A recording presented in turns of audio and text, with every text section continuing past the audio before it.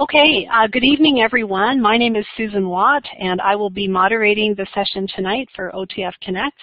Welcome to all of you. We have a great group from right across the province. We have a large group that are interested in this up and coming exciting topic. I'd like to introduce Scott McKenzie. Scott and I are colleagues in the Waterloo region. I've worked with Scott. I've visited his classroom. He's doing excellent work in this area. I know he's very passionate about it. This is his first OTF Connects webinar, so I'm really excited to be introducing him to this platform and to all of you as a great voice in the area of coding in the curriculum. So his topic tonight is coding in mathematics curriculum in the primary area, and he's got a lot of great stuff to share. So welcome everyone, and a really warm welcome to you, Scott. I'm going to turn my microphone off and let you go. Thank you, Susan. I appreciate that. Good evening. If everybody wants to give me a thumbs up just in the chat so that I can see you're hearing me, or even a green check mark, that would be great.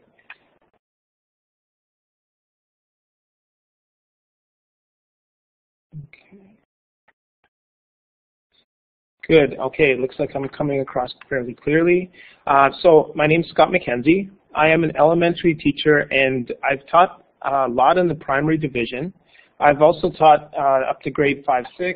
I've never taught intermediate, but I've always been passionate about getting students doing stuff that gets them more motivated to work in class and to do their own creating. And coding was the perfect fit for that. Like many people, I started with the Hour of Code. That was my first real experience with it a few years ago. And after doing so, I wanted to move beyond that and start to tie it more into the curriculum so that it made sense and I could kind of share with parents how we were using it in a meaningful way. So I'm going to talk about that a bit tonight, and here we go. So first of all, why integrate coding into the curriculum? Kids love creating and building and doing. So from Lego to Minecraft, coding is just kind of that next step. It's just more powerful. It's kind of like bit strips on steroids. There's just so much you can do with it. I find that if you approach it the right way and you look at the math in the coding that they're doing, it helps deepen their understanding of both the coding and the math that they're using. So I find that's really helpful. It builds their confidence with these types of computational skills, which is huge. It's a tool they can use to show their learning. So sometimes in my class, a student will use Google Slides. Another student might build a website. Someone might do a poster on paper. Someone might use Minecraft. And then I'll have a student who codes a game or an interactive quiz that just shares their knowledge. So it's just another way that they can share their learning in the classroom. What I love about Scratch is that it involves creative skills, critical thinking skills, and their computational thinking skills. And in different ways, those all come out when using this program. So I always like to relate back to curriculum. And looking through the math curriculum, on page 7, this struck me, this one part of the page where it said, teachers are to use a variety. So we don't want to do things in just one way. We want to give them different options and different ways to show their learning and to do their math in different ways. So coding isn't the only way to do it. It's not something we should use every time. But having it as an option, especially when it works well with what we're teaching, it just gives that extra option in a different way that they can think about their learning, problem solve, and work through the math. It's a real life skill, and it's something that they can use in the real world, so they can actually build a program that does something and it's real, like coding a robot. So in that way, it becomes part of the bigger world that they'll be a part of in the future, and they get to see how that math works in the real world. Looking at the mathematical processes as well, I feel myself that all of these are hit on when we use coding. So with problem solving, as soon as you try to put math into a program, my students have been coding a clock. So getting the hands to move at the right time, that was a huge problem for them to figure out. And then the reasoning they had to do to work on that, figuring out how they were going to do it. And as they worked away, they constantly have to reflect on what's working and what's not working. The nice thing about coding is that they see everything happening on the stage and they can test what they did. So almost immediately after changing one piece of code, they can run the program and see what's happening. So they're constantly reflecting and proving that their code works before they move on. Connecting their work to other students is something else they can do. So when they remix a project in Scratch, instantly they're connected to that project. So we see it all. There's a tree that you can click on. I'll show you later. So all the programs, they connect to each other, and the skills that they're using, they can communicate with each other as well. I've had my students work with students from different classes around the province and even in different countries. And they work on the same types of projects, and then they share what they did with each other when they're done. So they get to see a slightly different way of using the math, but coming to the same result. Michael Fullen, I feel the way he looks at deep learning and how we're changing our model of delivering our programming to students. This is a link to that, which will be in the resources that Susan shares later.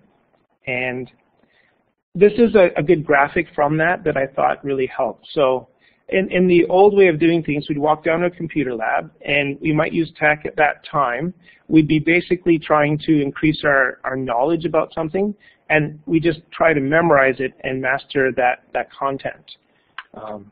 What we're trying to move towards is a situation where students and teachers alike, the information's available. It's freely available nowadays on the internet. So as we can access and learn new things, we want students to move to that next step and start to create and design things with their new knowledge. So they're using that knowledge, and hopefully even in an impactful way, so that they're doing something with it and they're creating something new that doesn't already exist. And coding is definitely a good tool for them to use for that, because they're designing and creating new projects, things that are in their imagination, and taking the knowledge that they've learned and putting those together. And this was a study across, I believe it was 7 countries, and they were asking teachers where they were at with technology use and the creation of the knowledge students were learning, how they were using that knowledge. And these are some of the different ways. So if you're feeling brave, if you want to put a clip art check mark or smiley face besides maybe the highest position on this graph that you think you use in your class now, just reading through, just see where you think you're at in your own practice, in your own classroom right now. So the clip art again is at the bottom.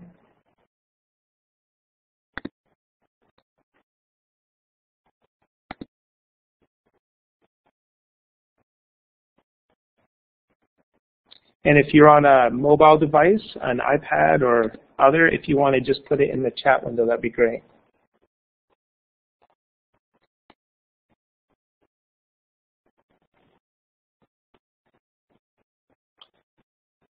Excellent.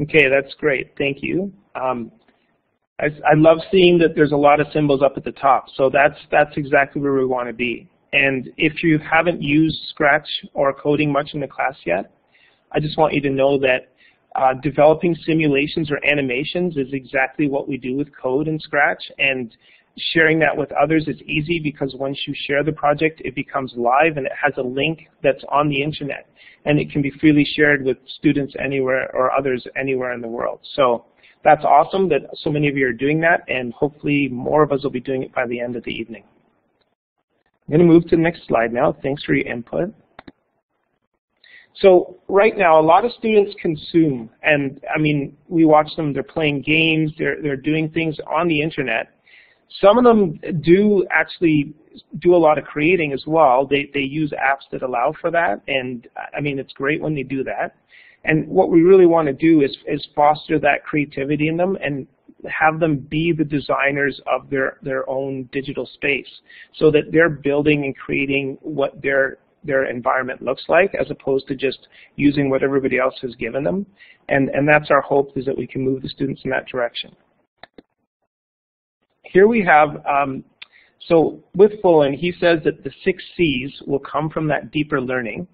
And if you are willing to click on the text box, which has the A and some lines, if you want to look these over, we have character education, citizenship, communication, critical thinking and problem solving, collaboration, and creativity and imagination. If you want to just type in where you think coding fits, or something that you think does fit with coding in any of these areas, if you don't feel that you want to type something, if you want to put a smiley face or a check mark beside the ones that you think do fit, that would be great.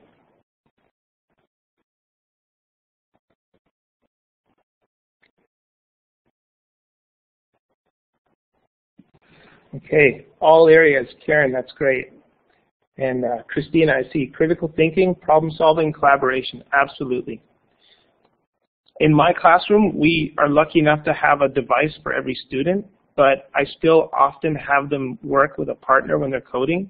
We have the pilot and the co-pilot, so one person's offering advice, the other person has got their hands on the keyboard, and then they switch as they're working, so they both get opportunities.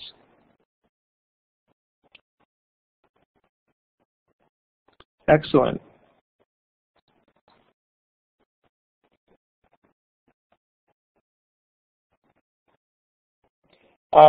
Joe, we use Chromebooks in our classroom, although we have a Raspberry Pi as well, and a Kano and iPads, but for coding we primarily use for the most part, we use the Chromebooks.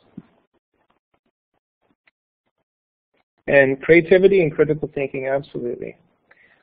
Character education and citizenship, the students also, when they remix a project in Scratch, it automatically attributes it to the original project, and we talk about doing that. And if they got the information or ideas or even code from a different project, I'm teaching them to put that information in where they can thank people. There's a built-in spot in the Scratch project where they share how they've helped people.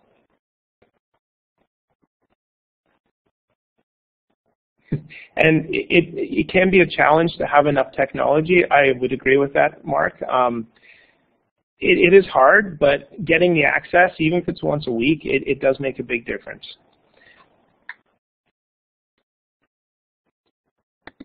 Okay, so I'm showing you a slide now of Scratch Junior, and Scratch Junior is kind of like a gateway app to moving into Scratch. I use this at the beginning year of my students. And we go down to the kindergarten classroom, and I have them be the teachers, and we'll learn how to use the app, and then we'll go down and we'll teach them how to make code their own apps so that they can work with math or work with language. And the kindergarten students love Scratch Junior. It's very hands-on. There's no language in this. So even for your classroom, regardless of the grade, if you have students that are older but struggle with the language and are having difficulty, Scratch Junior does a lot of similar things. It's not as full-featured, but there's no language in the blocks. So they can use this program or work on it sometimes to share their learning. And it scaffolds the learning for them. Once the students are ready, though, I do like to move them into Scratch just because there's so many more options that they can gradually learn as they move along. Yes, it's Coding Buddies, that's right. So we have here on the screen, so you'll see there's the sprite, there's the blocks of code.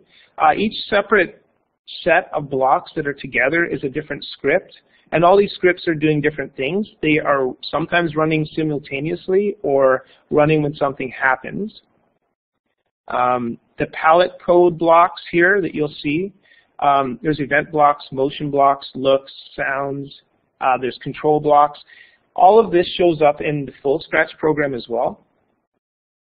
And there's the stage, and you can have multiple stages, and students can create a more complex project. They can do a lot with this.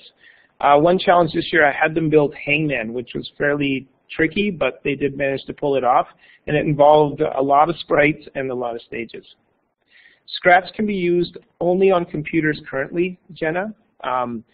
The hope is that they're moving to a post-Flash world.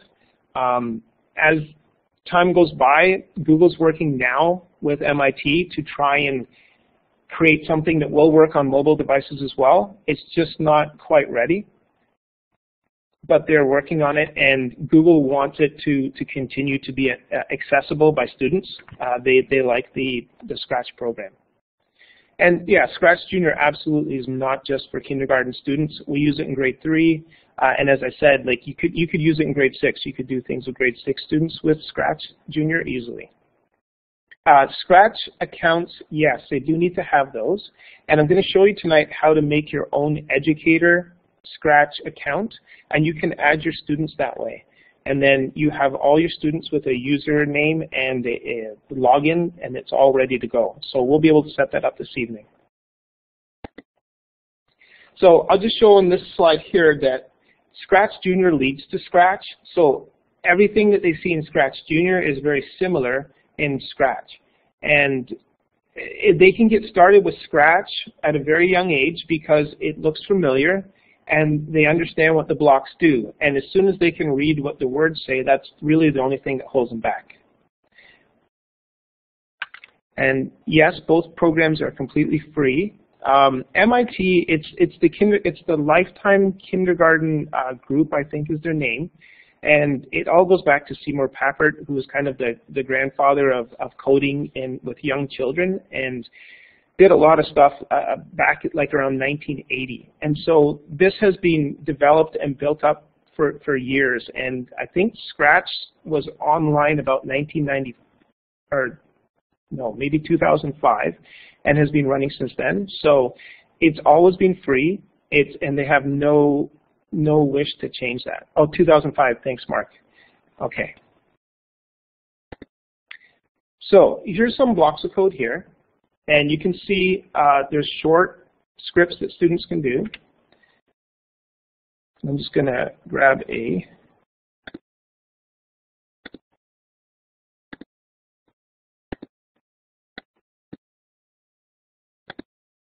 Okay, hopefully you can see a finger pointing now. So we can start with a fairly simple script like this. When the space key is pressed, clear everything on the screen, point in a certain direction, and go to this spot. So that's kind of a reset for students. That's one of the first things we teach them because we have to reset what was happening in the program with the sprite at the beginning. And then we can move on to creating a shape. If you're familiar with Scratch, you might know what this is right away. But if you look at the code, so we're putting a pen down to draw something, and then we're repeating 2 times. We're moving 20 steps, turning 60 degrees, moving 40 steps, and turning 120 degrees. So if you want to take a guess at what shape that would be, or maybe you already know, and you could put that in the chat box. What shape do you think that would be? Scott, sorry for the interruption. Just really quickly, if you want to use the finger pointer, like the pointer, just make sure you're holding it down with your mouse. It doesn't. There you go. We can see it now. Oh, thank you, Susan. I should have told you that before. Rookie presenter. Okay, thank you. Thank you very much. Yeah, now you can actually see the finger. Okay. So yeah, here we go. And don't forget that repeats twice. And I've already seen the correct answer show up. Gail's got it, parallelogram. So, and we'll see this later. The last project tonight is sorting 2D shapes. So we'll look at that a little later. But so moving 20 steps, turning 60 degrees, moving 40 steps, we already know it's not going to be a rhombus. And then the 120 degrees and 60 degrees, we've got the bigger and smaller 90 degrees, giving us a parallelogram. All right, and then we've got this is something that I might give the students in a project to use, but I wouldn't expect them to be able to do all this coding at the beginning. And I think that scaffolding the learning for them, giving them projects that are a bit more complex and having them work with parts of the code, that's perfectly all right to do. And so they won't understand or use all of this at the beginning, but they'll work with parts of it. and they'll learn parts of it. And then what they can do is they can go back to that project and they'll take this code and they'll use it in a different project they're working on, because they know that this sets up asking a question, getting input, and then having an output that it does as well. So they can learn these more complex coding skills as they move along and as they're ready to use them. The nice thing is, by scaffolding and building the program for students and having them work with parts of it, we can start to take away more and more and give them more options for their own creativity and their own way to figure things out. Progressively go over the fundamental concepts? Absolutely. They work their way into lessons that I teach throughout the year. They'll also be teaching a mathematic concept, and then I'll just pull in one coding concept and add that in as well. So with making shapes, often the repeat blocks become useful, so that's when I'll introduce those. And it's gradual release. They forget things, we revisit them. I have one student who figures out how to do something, and then they'll show it to other students. Okay, I'm going to move on. If I'm missing any questions, Susan, feel free to let me know, please. So what I would like you to do, if you already have a Scratch account, that's phenomenal, and I won't force this on you. This just is new this year, the teacher accounts. And I would ask you to open this link up in your website, your browser of choice. I would use Chrome if possible, because it does work the best with Scratch. Firefox works well. Basically, your last option, unfortunately, is well, what's Internet Explorer even called now? But it's a bit buggy, but I find all the other browsers work pretty good. Edge, thank you. Yes. So I haven't had great luck with that, but I find Chrome works the best. Firefox is also really good. With Safari, sometimes you have to update your Flash, and really your best with Chrome if possible. So if you want to go ahead and make an educator account, this is going to take a few minutes, but once you've created that, you'll be able to work right away in the program tonight and save everything that we do. So if you get a chance to try something, you'll be able to go to the projects that I've shared and you click on the remix button, which I'll show you in a bit, and then you'll have those programs and you'll be able to use them. It takes about 24 hours to be approved for an educator website. But if you can work in it tonight, and you'll be able to load your students in before the end of the week. They're usually very quick on the turnaround.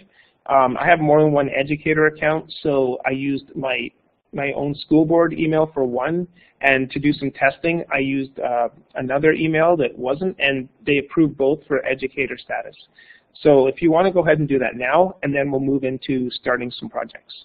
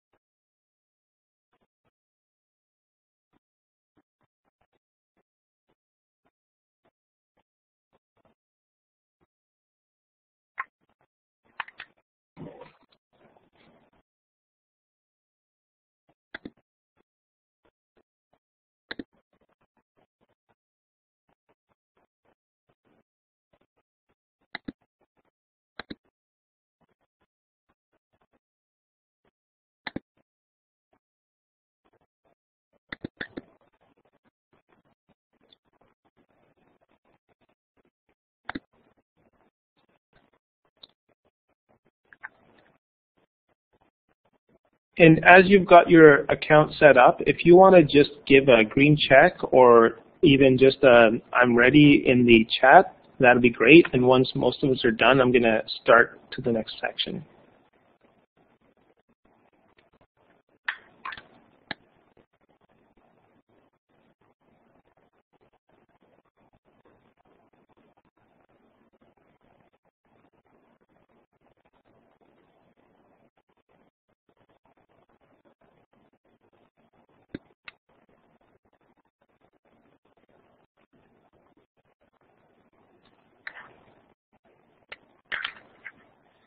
No, Joe, they've never called me, and I've had other teachers I'm working with that's coding in my board this year.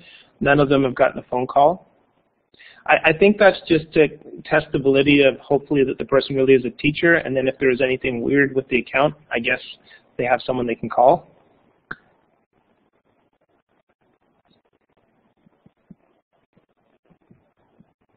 The website link was posted in the chat. If you just kind of scroll back up, you'll see register for Scratch at 7:52 p.m. And if you click the link, that'll get you there. Oh, thank you. Awesome.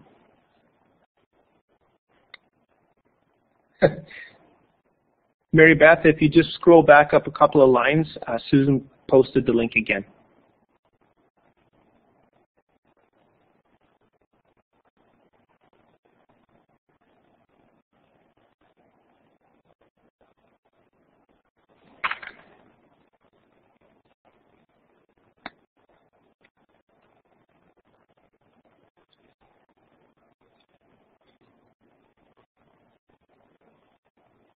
Okay, for the sake of time, I'm going to start a video, and it's just a short tutorial to a 12-second dialogue. So something that we often start students with is simply having two sprites communicate with each other, and I'll take you to that now.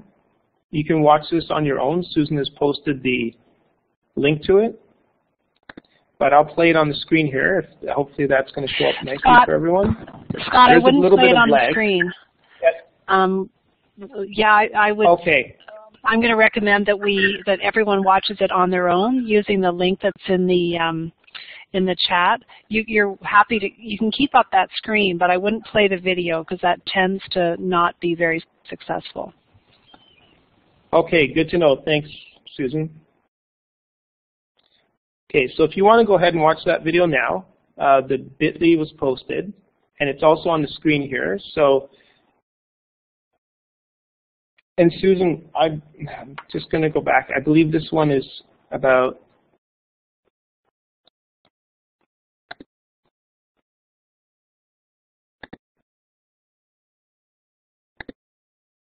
longer than 12 seconds. Timer, yeah, the timer, 3 minutes, 28 seconds. If we want to set the timer. Yep, I can do that. Thank you very much. So again, hopefully everyone saw the link, and that'll just walk you through the 12-second dialogue.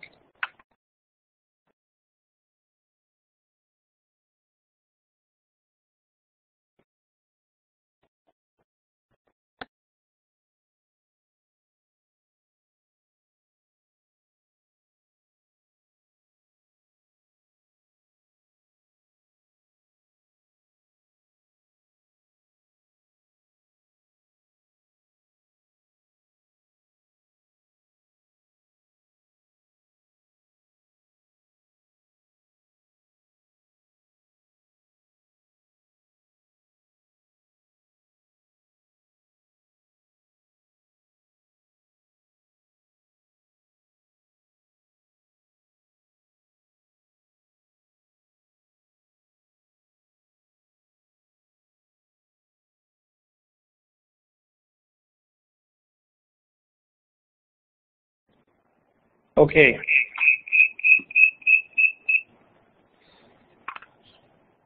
Hopefully most of you have seen that. We're not going to do that one, but I would like to talk to it just a little bit.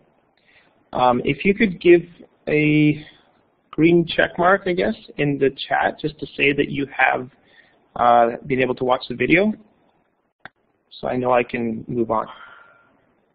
Okay. Seeing lots.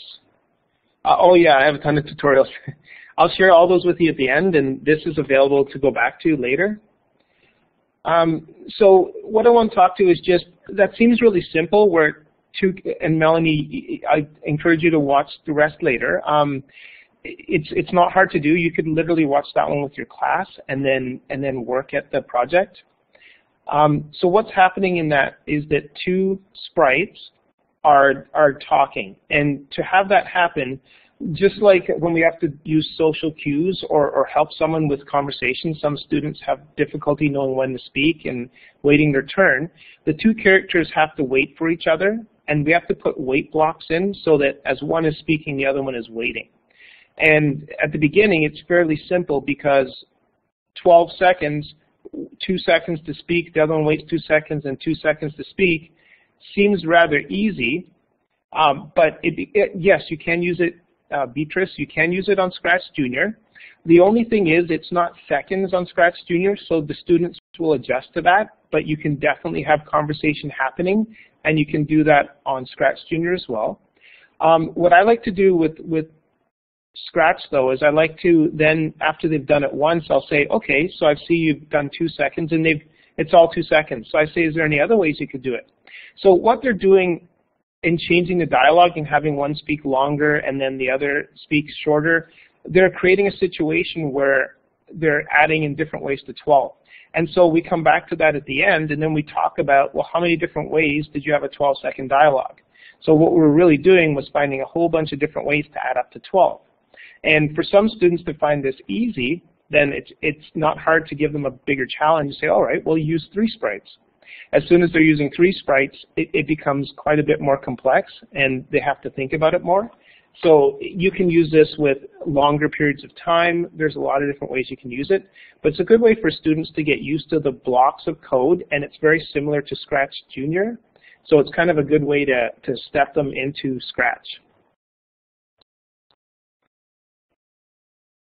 So this project, I'm actually going to have you work with me. So what I'm going to do is I'm going to show you a bit of how to get started, and then I'm going to turn you loose, and we'll give you about 5 to 7 minutes to just play with the program itself and to try it out. So I'm going to go live now, and we're hoping that that's going to work well. And I'll take you to counting to 10 in Scratch. This is another one that's useful for students. It's something you're doing in math class anyways. And I mean, counting to 10 is fairly simple as far as grade 1 goes. If you're in grade 3, it might be a vastly different number. It could be with multiplication. There's a lot of different ways you could use it. So let's go and see what that looks like. And once I've shown it to you, I encourage you to go and try yourself.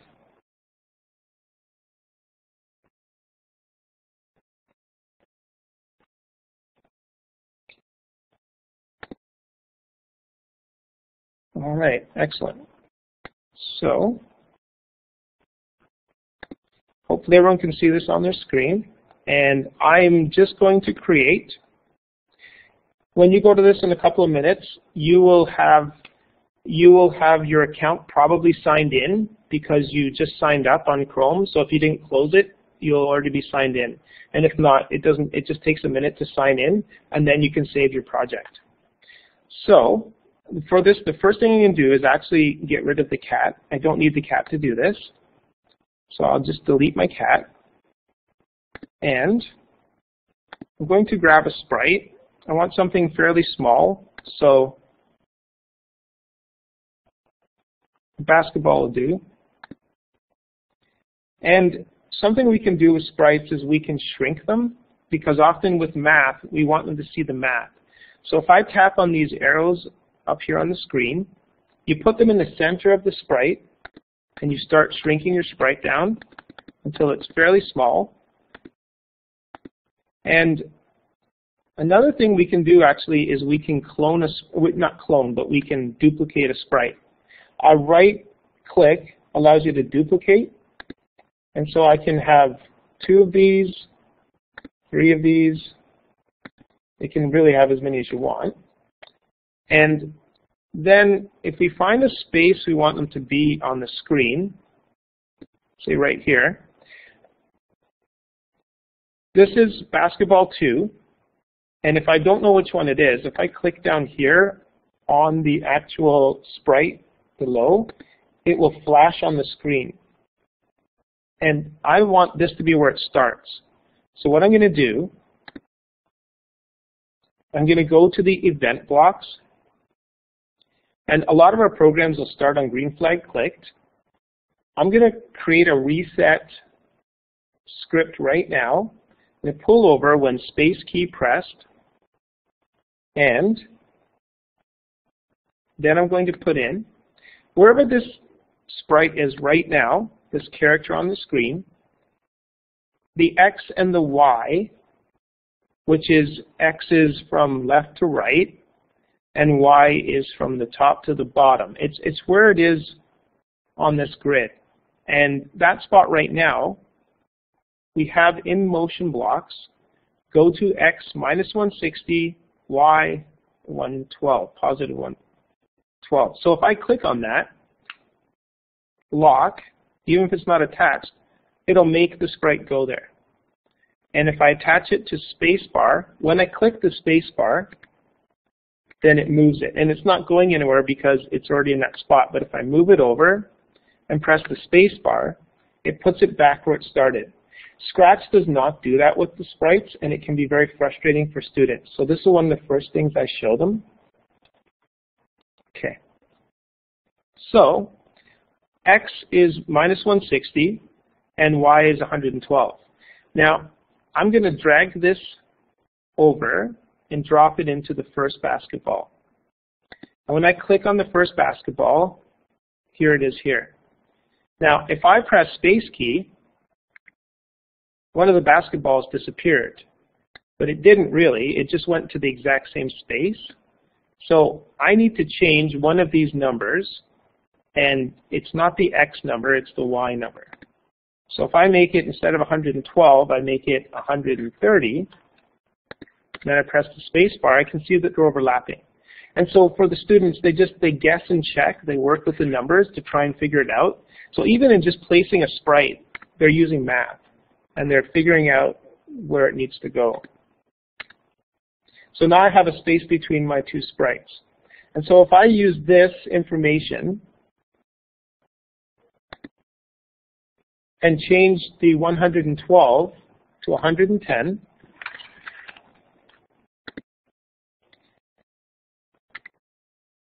now I can talk to the students about 110, 140, where do you think the next sprite will go?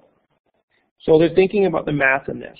So they can figure out the difference between 10 and 40 is 30, and then they can add the 30 onto 140. So again, if I take this over and drop it on basketball 3,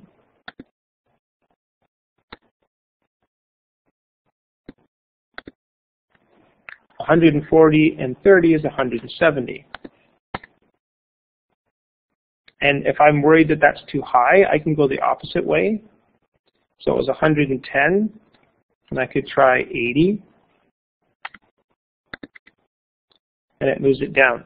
So then the final basketball, I'm going to go 30 less than 80 and make the Y value 50. Okay, so now I have 4 sprites, and what I want to do is I want to make all these sprites count to 10 in different ways. So they're showing different ways of counting to 10. I go to the event blocks. I'm going to run it when the green flag click.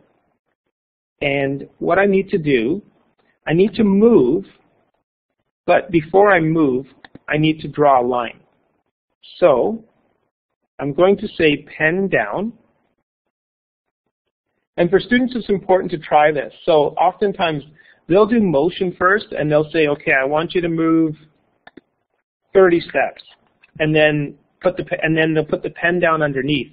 And so it's really great. It's computational. They have to think about how come it didn't draw the line where I wanted it to, and it's basically because it put the pen down afterwards. And you'll see that the line stays. So I'm going to add to this, I'm going to add a clear. So in pen, I can add clear.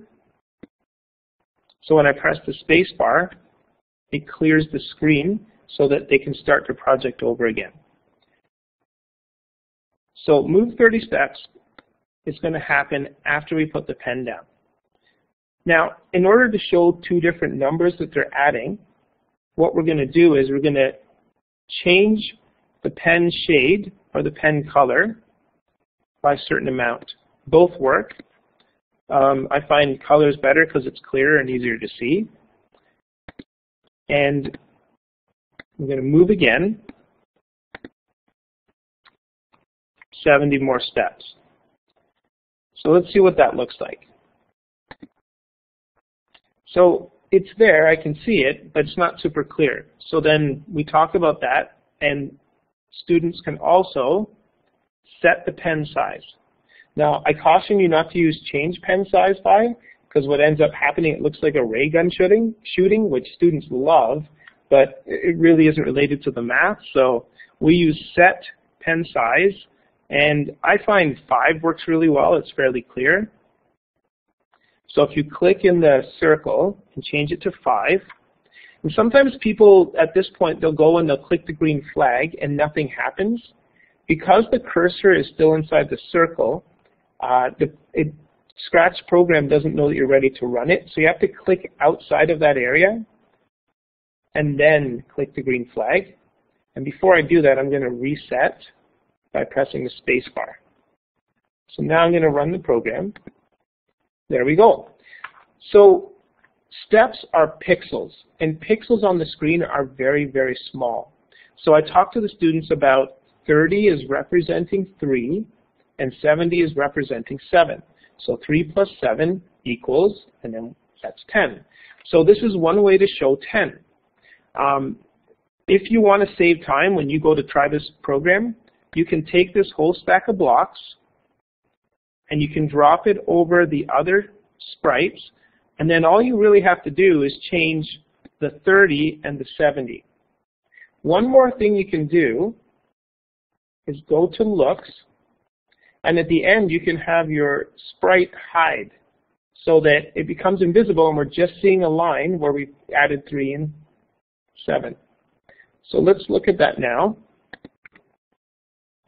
Click the green flag, and there's 3 plus 7. To reinforce with students, you add a show block to your space, go to this, clear and show, brings it back again. I talk to students about this. Adding a comment, you right click in this space, you can add a comment and say that 3 plus 7 equals 10. That way when they share it with me later, I can see that they understood the math and that 30 represents 3. So what they're doing is they're going to have 1 plus 9, 2 plus 8, 3 plus 7, 4 plus 6. And as they do so, you can even have them start to move the sprites around, or change the code, so they're doing it in an order so that they can see with the colors what they're doing. So I'd like to invite you to go and work on that program for a bit, and then any questions that you're having, you could post in the chat, and I could troubleshoot for you. So if you want to go to this program now and give it a try, it'll give you, Susan, maybe 5 minutes just for time, if we give them 5 minutes to work at this.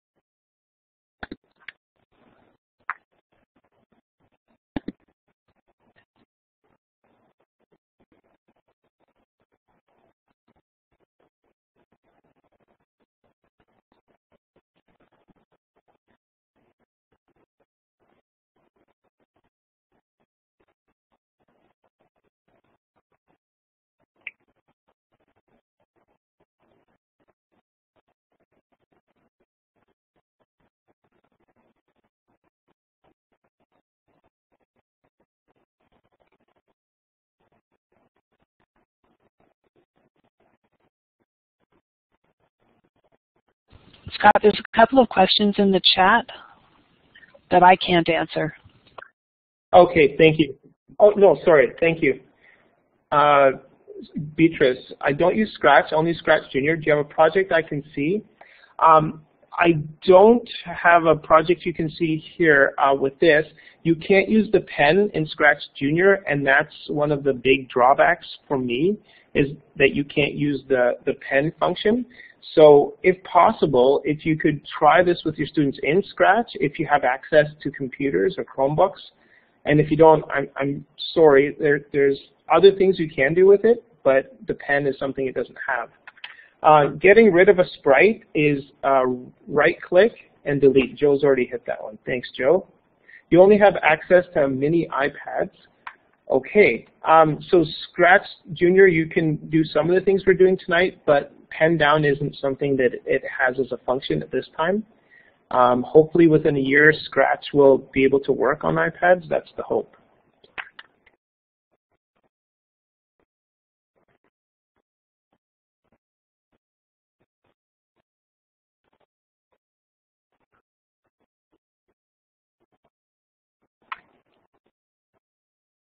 If you accidentally delete code, you just have to write it again. It doesn't take very long. To reset the code to the what it was before, is that what you're asking? If you've really messed it up, then just kind of go back to the project page and start over, because you are remixing my project. So if you go back to the original link, you can start over fresh with the code.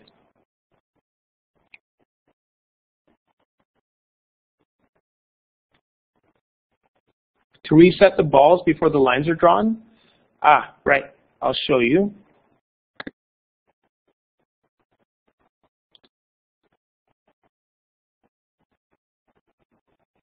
And Joe's saying there's an edit, undo, undelete.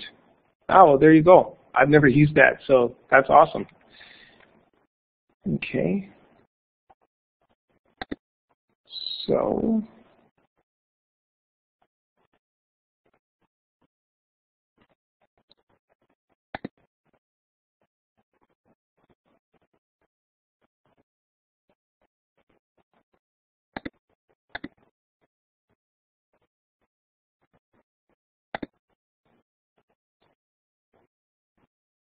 So resetting is going back to that original X, Y space that you want it to go back to.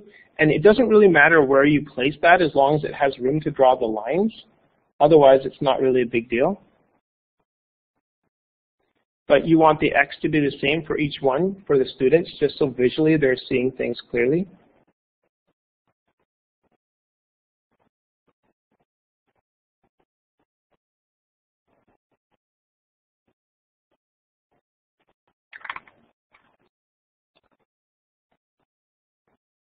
Reducing the size of the sprites. I'm just going to show my sprites. So if you go to the top here, if you can see on the screen, the shrink, and you click on the shrink and bring it down, you just have to keep it in the center.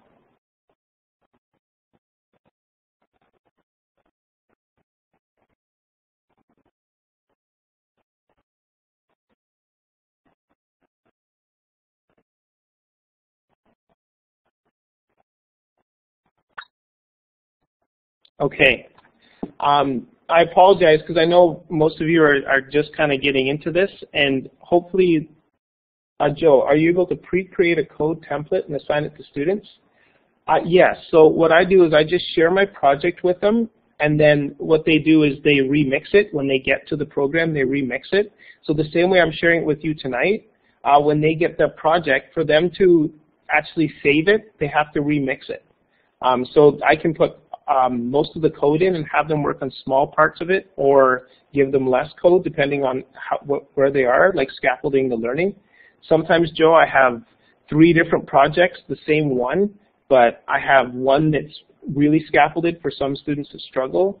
I have it with almost nothing in it for my strongest coders or strongest math students, and in that way you can have 3 or 4 different things happening in the room with the same project, just how much help you're giving the students.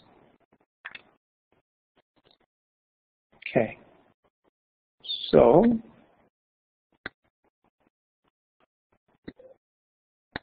the next project, I'm not going to show this tonight, but I encourage you to watch the video afterwards.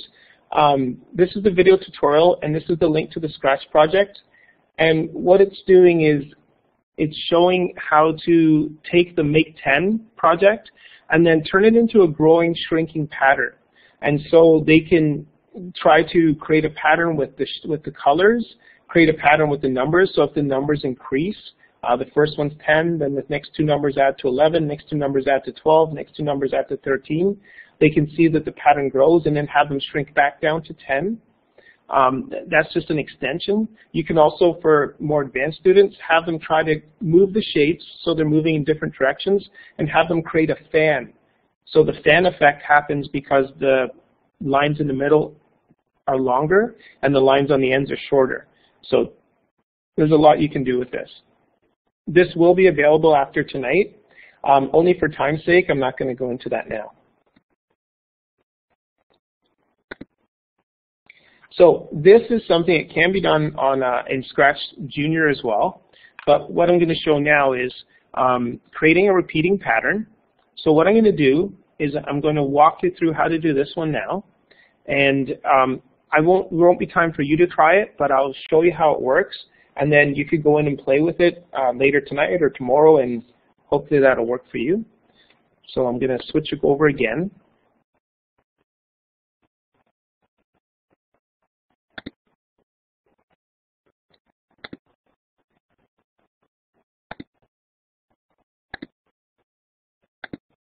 Okay, so hopefully everyone's making a pattern with stamps on the screen. And what I do for my students as well, I do write in here. Sometimes I write this more for teachers that are going to use the program, and sometimes more for students. It just depends on my intended audience. So here's a sample of making a simple pattern with the stamp block. And then can you change the pattern to make it your own? So the nice thing about Scratch is the attributes are easy to show with the characters. And so my questions to the students are, what are 3 things you changed? Can you describe the pattern to a friend? Can they recreate your pattern from your description? So basically at that point, they're sharing coding blocks with another student. They're sharing what blocks they used, and the other student tries to recreate their program. So here I have my sprite, and I've pre-shrunk the sprite. So when you click on this project, the cat's already small for you, and he's already over in the corner. I just did that to kind of get people started. And then here's my reset right here. When space key pressed, go back to this space and show. And I've got that for some reason twice, so we'll get rid of that. Okay, so the first thing I'm going to do here is I'm going to have it run on the green flag. So we call these event blocks hat blocks because you can't place any code above these. This is the one that'll start the program, and there's different times that we can do that, but this runs a script. And so when green flag clicked is the most common one, and that's the one we use most of the time, and we often use space key just to reset everything. The students get used to that, and then when they're using each other's programs, they're fairly easy to use, and they don't have to write all that in the description. So the first thing we want to know is that under the pen, we can stamp. So if I pull out a stamp right now, and I move my cat, and this is trial and error for the students to kind of guess and check, they have to figure out how many steps do I have to move so that I can see the first part of the pattern. So there I can see the cat stamped, and by default the cat points in direction 90 degrees, which is to the right. So that's kind of a default thing that happens in the program. So the first thing the cat's doing is it is pointing to the right, and he moves forward. So then the next thing I want to do is I'm going to have the cat do something different now. So I might want to change something about the cat, and if I go to looks, I can find change color effect. So if I change this by, say, 75, there's a lot of computational thinking that comes out in this project because they really have to think through everything they're doing. So when I stamp my cat with the color change, then I move.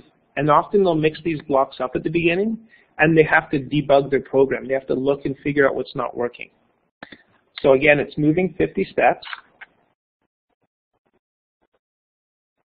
And then I can check and see what's happened. So the cat stays green, and I don't want the cat to stay green. I want the cat to change back. So a block that's important is in the looks, we can clear the graphic effects and take the color away. So if I reset my program and run it again, so I've had my cat move 50 steps, change color, and then move 50 steps again. So this is not a stamp, this is a sprite. After that, I might want to do something else. So what I could add on is possibly changing, well, there's a lot. Actually, in your students will find stuff you never thought of as well, which is really neat. It's kind of cool, but you can have it change size by. You can set the size to a certain percent. So right now the cat's at 45%, but I can make the cat 75% of his original size. So just showing you what the sprite looks like. If I do this, then we've changed the size. So again, the students have to remember to stamp it, and then they have to move again. And of course, if they don't shrink the cat after, then they're going to have trouble.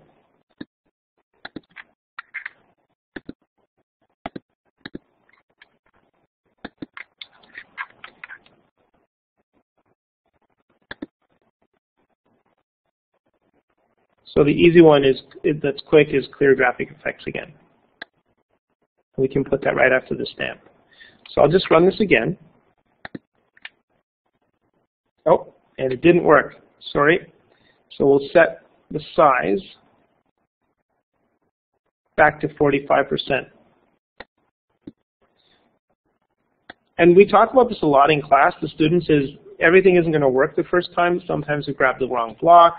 Something we think will work doesn't, and we just troubleshoot. And they stay very calm when they're doing it because they know it's an expected part of the program, and it's helpful for them. So it's not resetting the size, so I can put that in the reset as well.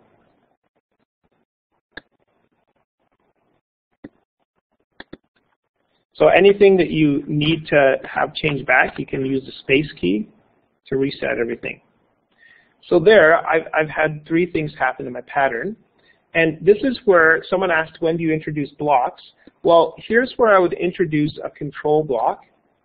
And if a pattern's going to happen, with the students I talk about this, I say, I have the root or the core of the pattern, but is it a pattern yet? And they'll say no, and they'll say it has to repeat. And so then we put a repeat block in, and it'll repeat everything twice. And if I want to be really good, I can also hide the sprites. I'm only seeing the pattern at the end. And I put the show in with the reset script so that it'll come back. So we'll reset and run this. So I've created a pattern. And this is just scratching the surface. The students will find tons of ways, tons of attributes to change with their sprites. Okay.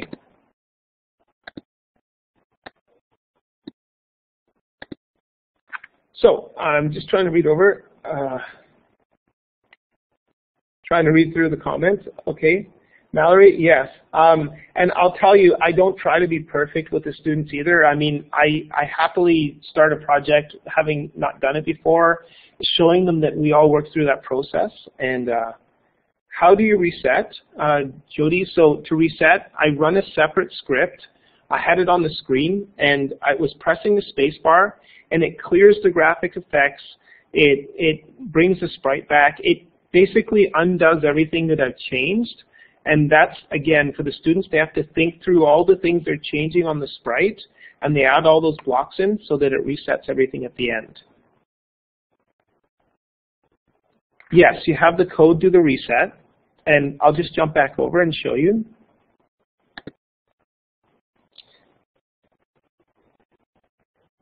Okay, I scroll over here, so you can see, and we'll zoom this in a bit. So this is my reset script that sets everything back to the beginning. So when the space key is pressed, go back to this X and Y position on the grid, point in direction 90, which is right, set size to 45%, clear is just getting rid of anything. Sometimes they don't have them sprite draw shapes as well. Clear graphic effects, and then show the sprite because I've hidden them. And it's basically troubleshooting. The students will not do everything right the first time, and that's part of the process. So then they go back and they find the blocks they need to add in, and there's a lot of problem solving and troubleshooting. Okay, so let's jump on to the next project. So, and again, what I do with my students is after we've done this, what I'll do is I'll say, give them this one day on the whiteboard at the front of the room, or what I might do is I might even print these off sometimes, even at home on the color printer, and bring them in and just hand them out and have the students figure out what would this sprite do, and then have them draw it out or have them talk about it or even write it in words. And yes, Gail, you can definitely have them create their own reset block. Absolutely. I love that. That's good. Okay, so if we can jump on. This is coding a practice clock. And what we're going to do here is we're just going to 8:35. Yeah. We're going to look at this really, really quickly, and then I'm going to move on. So I'll just show you this one super quick, and I don't want to lose the time to show some other things. So really quickly, I'll show you what we can do with this.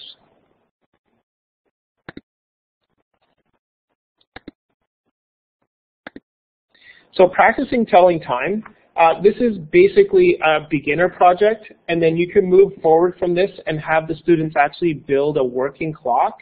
I have that project as well in the links you'll get afterwards. We're not going to look at that tonight. So showing you fairly quickly, this is for the students. And instead of just, I mean, there's apps you can use online where they can move the hands of a clock, but this is just giving them it with code so that they can start to personalize it and do their own thing with it. And so again, it lets them practice with the code blocks, and they might decide, okay, for the hour hand, I'm going to use H. Okay, thank you. And then how far am I going to move? And that's something that they have to think about. So hour hand, how far is it going to move?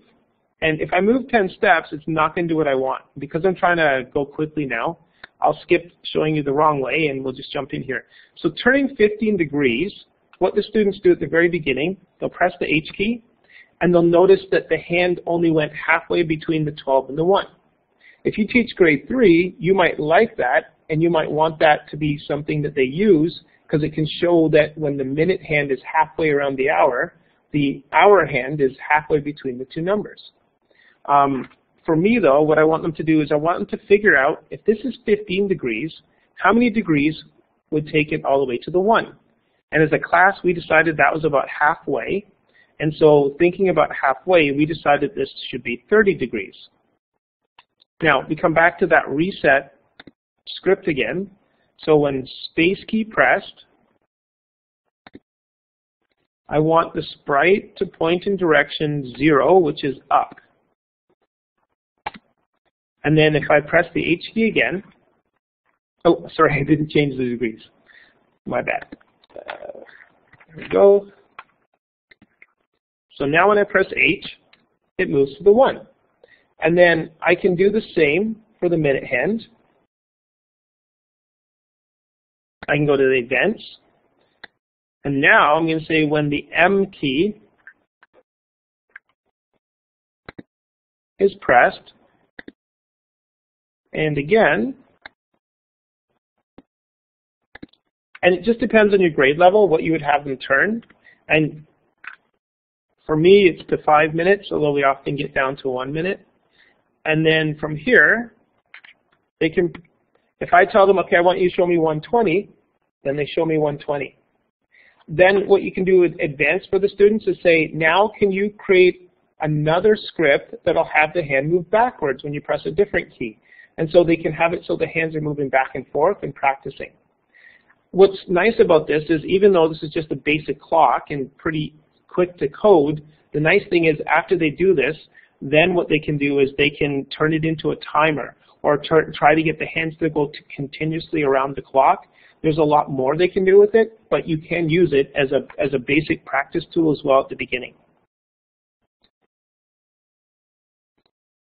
So I'm going to move on.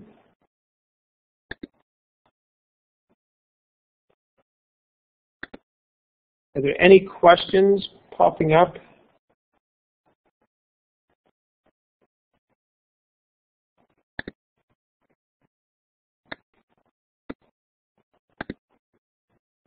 Okay, so moving on to, and this is the working clock, which I encourage you to try afterwards. And this is where I have my students make a block. Were the minute hands and hour hand sprites? Yes. And Jody, it's actually a little bit tricky to make the clock. So I pre-built this project for the students, and the sprites, they're set at X0, Y0, so you can use that in the reset. It will take it back to where it's pointing at right now, makes it easy for students. And I should go over that, I believe, in the video tutorial, but that lets them, because they will pull those sprites out, and then putting it back to X0, Y0 will reset it. So we're not going to do this one tonight, but I encourage you to check this out later, and it's fun for the students. And my students did a 24-hour clock, and they got the code to work so that the clock would turn for 24 hours. So they're thinking about 24 hours in a day. They were thinking about 60 minutes in an hour, 60 seconds in a minute. All of that math that we want them to think about was coming out while they were trying to also do the coding.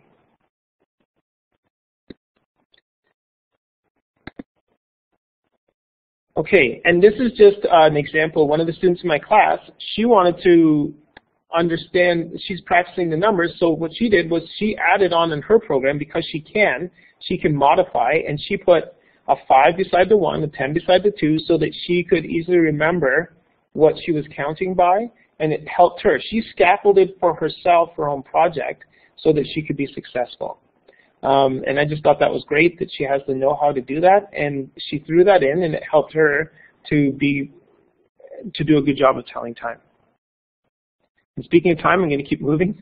All right, graphing a snowman. I can't show you this one live because it runs too fast for the screen to keep up. So what I'm going to do is we're going to watch the video tutorial for this one, Snowman Dash. I would ask you to watch the video tutorial, and then what I will show you is how to build a pictograph afterwards. This project, they're basically playing a game, and they change the math in the game to speed it up to make the game more challenging. And in doing that, they play with numbers, and they're thinking about how the numbers affect the sprites in the game. So there's a lot of math that happens, but then we take the data that they've recorded and we put it on a pictograph, which they can also do in Scratch. So I'd ask you to watch that video now. I could, or we could just have people give us a green check mark when they come back. Then I won't overestimate the time. Yeah. That'd be wonderful. That's a great idea. Thank you. So if you want to give a green check after you've watched the video, the link is up, Snowman Dash. Thank you.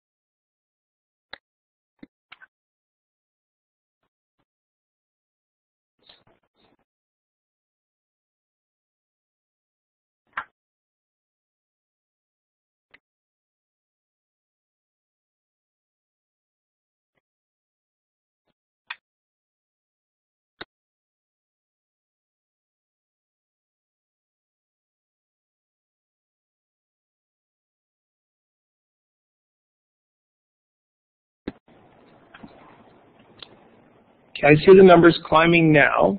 Susan, should I carry on? I think considering it's almost 10 to 9, I would say yes.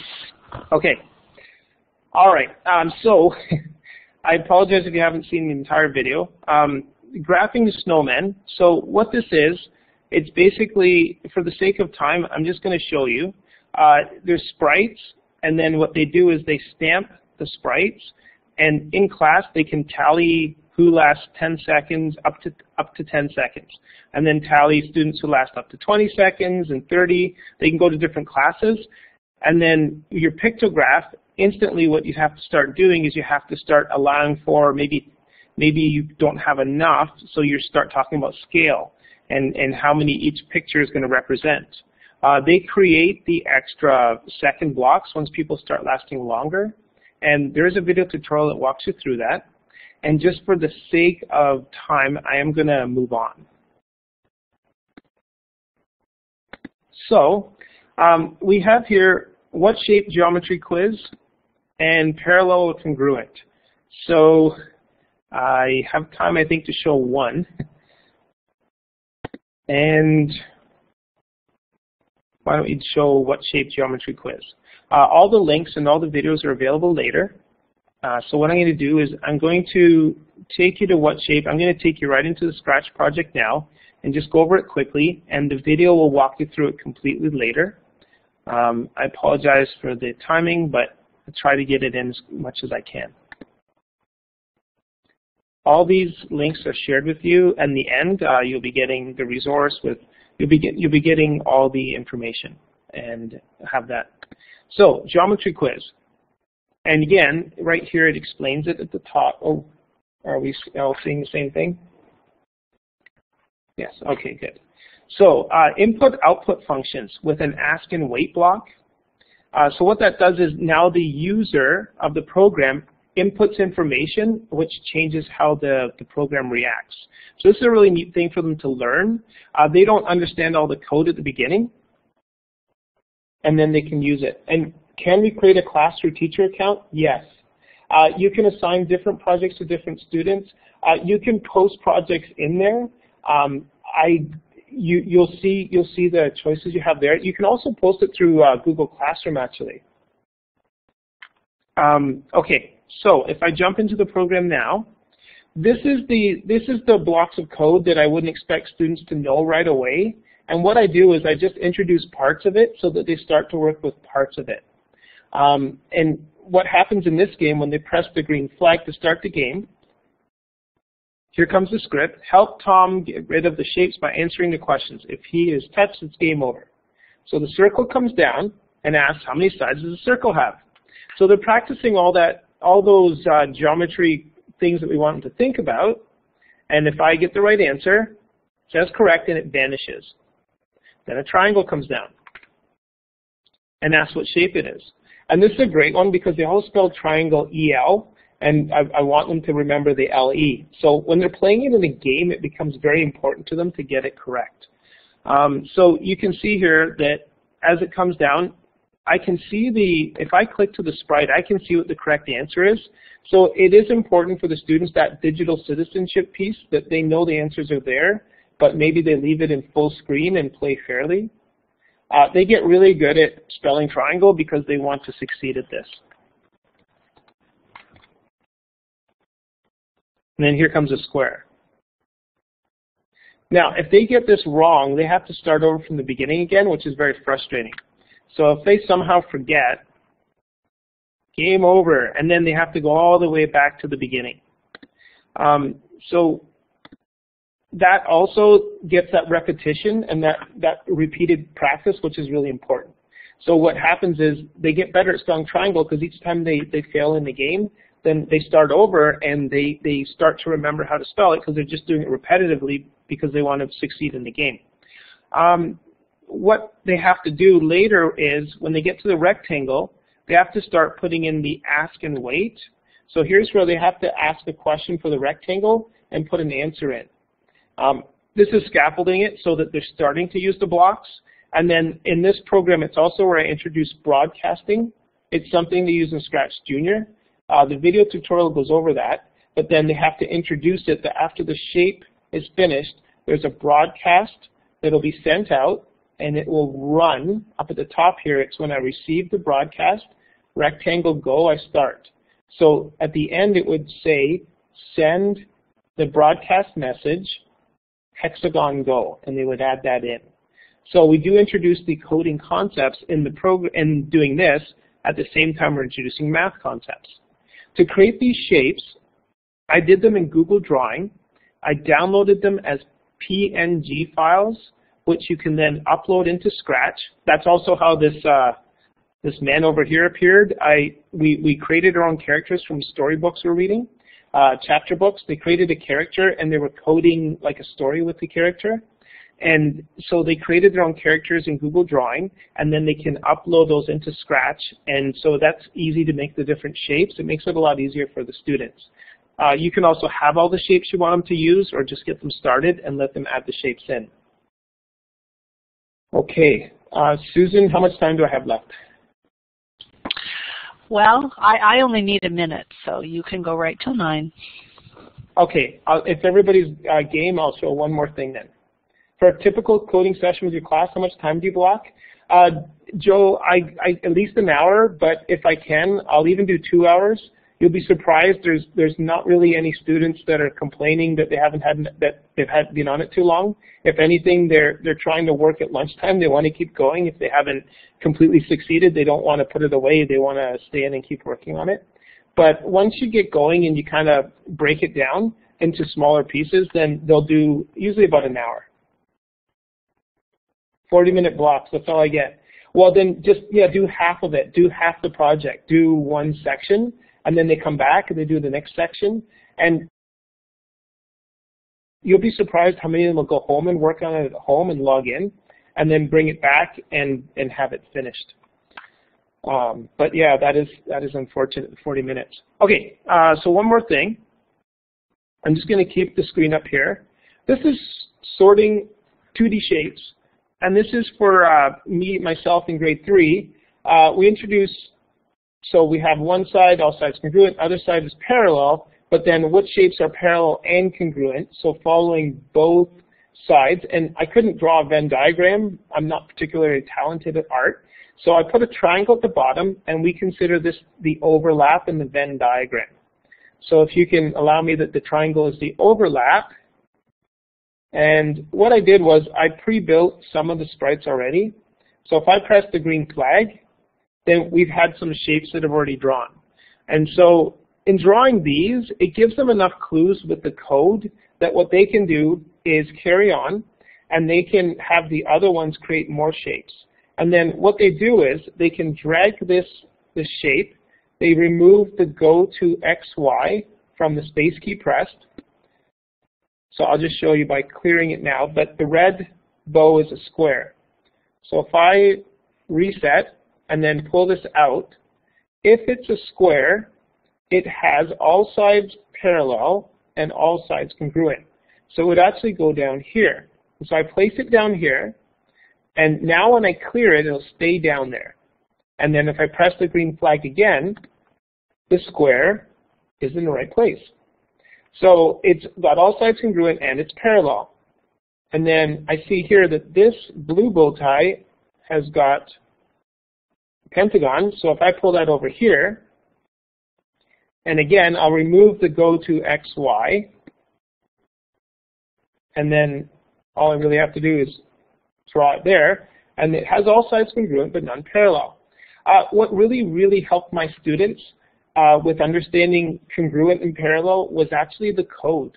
So in teaching them the code, they started to understand, well, if it's always doing the same thing, then those sides, if it's doing the exact same movement of 20 steps each time, then those sides are congruent because they're all exactly the same. And then they start to figure it out, and they understand that something like a parallelogram, they can see by the code that the exact angles are repeated, and it visually draws it, and they can understand better what parallel means. And then in looking here, they see that none of the sides are directly across from each other, and it really clarifies it. And what I do with the students is Again, there's a video tutorial for this later, so please go back. I'm going very fast now, I apologize. But what I do after doing parallel congruent is then what I do is I create these little cards, and I just print off right off the screen print, and print off these cards, cut them out, and bring them into class, and they figure out what shape has been made by what the code says, and in addition to that, they can also tell me if it's parallel or congruent just by what the code says. So it gives them that deeper understanding. Okay, questions, comments, thoughts? Hopefully I've given you something useful or something you can take back to your class tonight.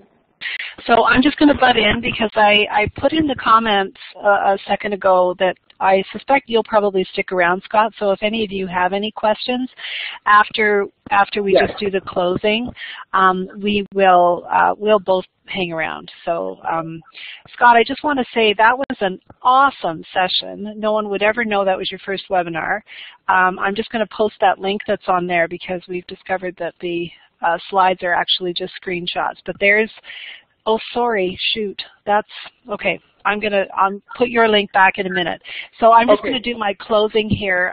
We need your feedback, so there's a link in the chat to a feedback survey, particularly for those of you that have never attended an OTF Connects webinar.